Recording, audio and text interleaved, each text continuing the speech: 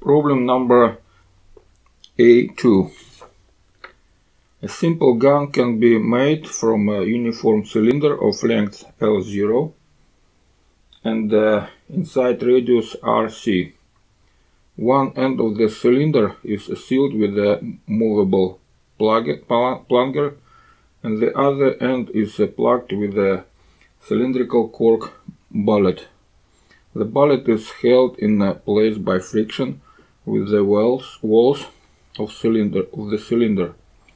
The pressure outside the cylinder is atmospheric pressure P0.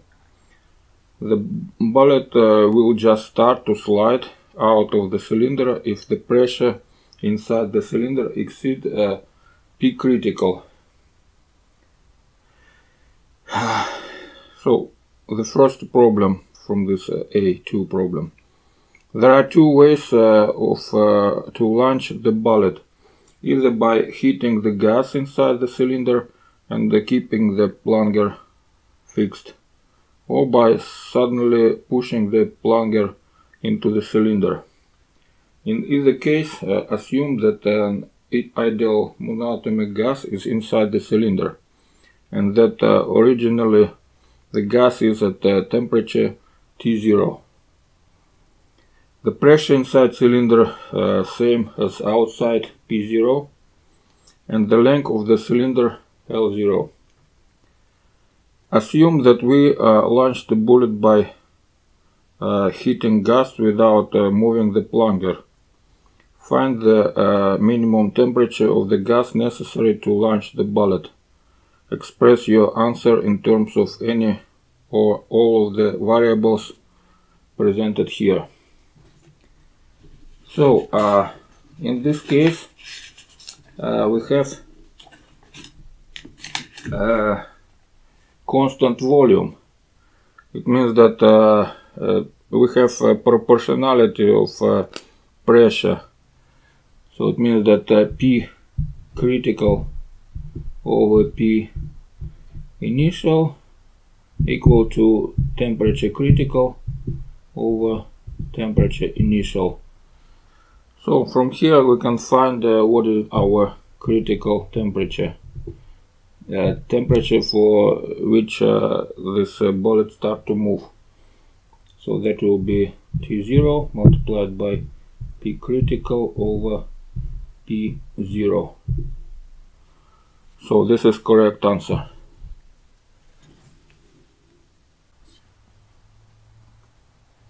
Next problem.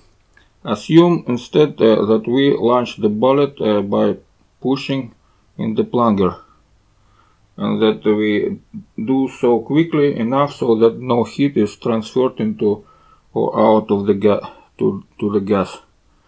Find the length of the gas column inside the cylinder when the bullet just starts to move. Again, express your answer in terms of these parameters.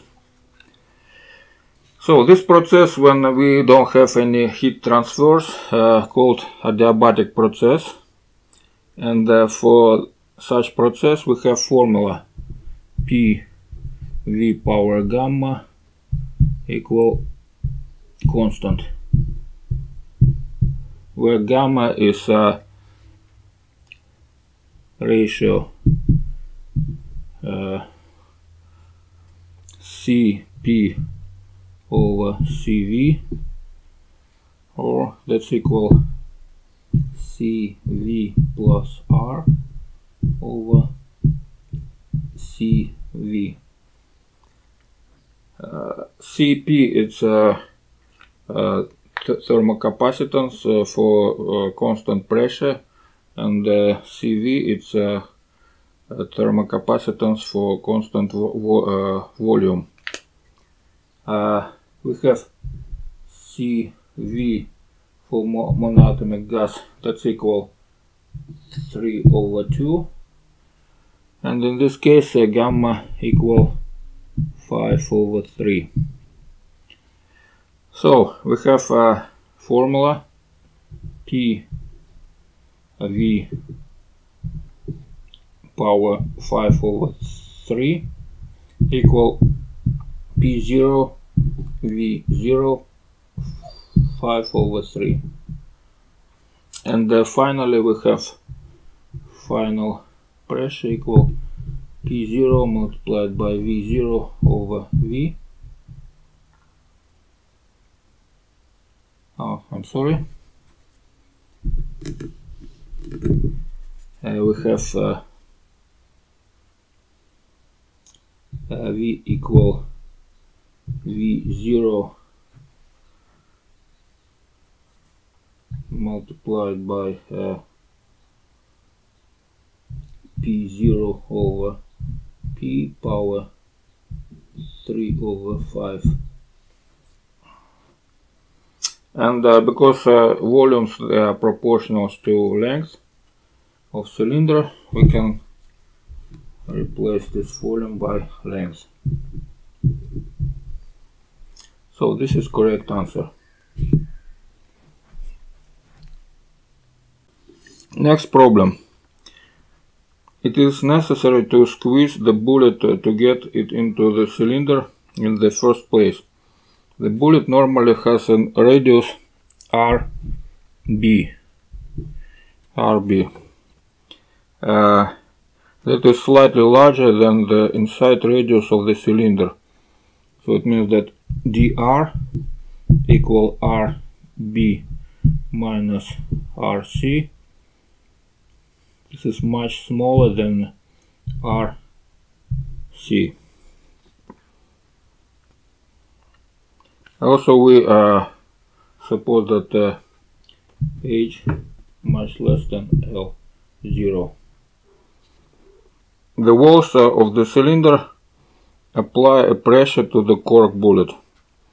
When a pressure P is applied to the bullet along a given direction, the bullet's dimensions in that direction are changed by formula dx over x equal negative pressure over Young modulus for material of this bullet. If the coefficient of static friction between the cork and the cylinder is mu,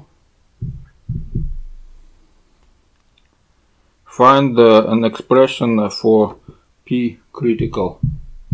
So now we need to find P critical using all these parameters.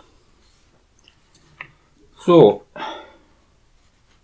first of all, we can write pressure on the bullet from walls. So this pressure P equal dr over R multiplied by Young modulus. So here we just replace one-dimensional relative change of the size of this bullet. Force, normal force on this bullet will be pressure multiplied by area, this side area which is connected to cylinder. So this is dr over RE, R cylinder, and multiplied by 2 pi RC H. Yeah, that's it. And that's equal to 2 pi dr E H. So this is our normal force on the bullet. To find what is force of friction, for which we can move this bullet, maximum force of friction, it will be F equal mu by normal force, which is 2 pi mu dr E H. And finally, to get this bullet moving, we just need to write the equation that total pressure from both sides create the force equal to this maximum force of friction. So we have 2 pi mu dr E h that's equal to pi rc square multiplied by p critical minus p 0. And from this formula pi is cancelled, and finally we have p critical equal p0 plus 2 mu E unit modulus h over rc square. So this is the expression for critical pressure. That's it.